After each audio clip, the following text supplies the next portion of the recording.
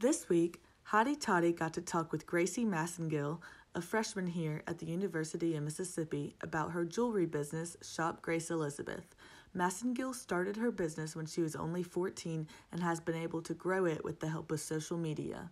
In third grade, I saw, I think, Extreme Makeover Home Editions, and this guy had made duct tape stuff. And so I was like, wait, I want to do that. So I tried to make duct tape shoes, and then it turned out that they worked. And then I remember going into Walmart, and a woman was like, oh my goodness, where'd you get your shoes? And I was like, well, I made them. And she ordered a pair. So I went back to Walmart and gave her duct tape shoes, and she paid me. And I was like, okay, well, this is fun. I like making money. I like making it. And then having people ask for it. And so that was my first little business, duct tape stuff. It kind of progressed into jewelry.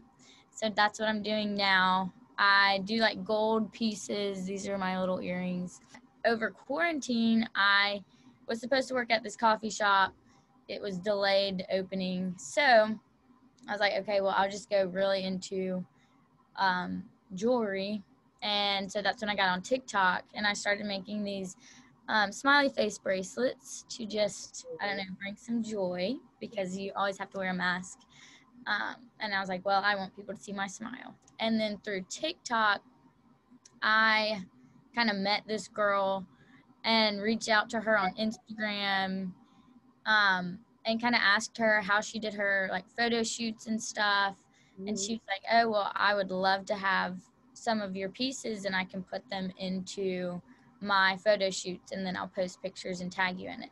And I was like, that would be amazing. And then I think it was her next TikTok, she had a model wear one of my necklaces, and it went viral. So that was super cool. And then I did a couple giveaways with another entrepreneur. So she kind of had a hat that had a smiley face on it. And so we kind of had a little smiley face giveaway. And yeah, so that's kind of how I got to here. Social media platforms have allowed Massengill to gain opportunities and learning experiences for her business. Really, it teaches me a lot. I wasn't expecting to learn a lot on TikTok. I was just like, okay, this is a trend. This is the next social media. I know I need to get on it.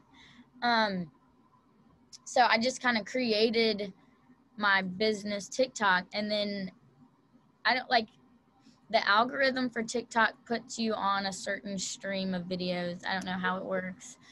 So I followed and liked small businesses, and so I could see how they package their stuff or ship out their inventory, and it really helped me understand the importance of a good packaging, a good process, and really showing your customer how you do things. So it allowed me, I'm also really big into videography.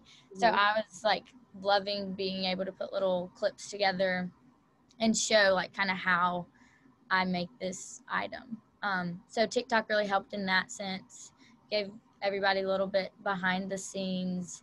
And then Instagram, it really just, I love the connections you can make. So I would say that's a really good platform to collaborate with people. Massengill says that people wanting to wear her jewelry is the biggest compliment. She just wants to bring people joy and make them feel confident. The Lord has given me a gift to create, and I've just loved being able to do it.